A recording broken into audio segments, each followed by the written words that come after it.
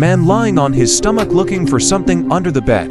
Suddenly a bag of cash fell next to him. Then he was knocked unconscious by the girl with the bottle. So the girl was beaten violently by another man. The girl was choked by the man and struggled painfully. At this moment, the girl was struggling and about to die. Suddenly she touched a knife. Then she stabbed the man in the waist with hatred. She finally got rid of the man. She felt that she had been killed. And immediately to the police station. It turns out the girl's name is Mancy. When closing the door this morning, her room number automatically reversed due to the vibration. Then she received a parcel. When Mank opened the express package, it's all cash for Mancy, who had just lost her job. Before she could be happy, someone knocked on the door. When the man asked her about the package, Mancy said she didn't receive it, so they left. Then Mancy was in a hurry to hide the cash. The knock on the door came again. Then Mancy opened the door. The man gave her a slap in the face, forced Mancy to hand over the package. Then they started looking around the room.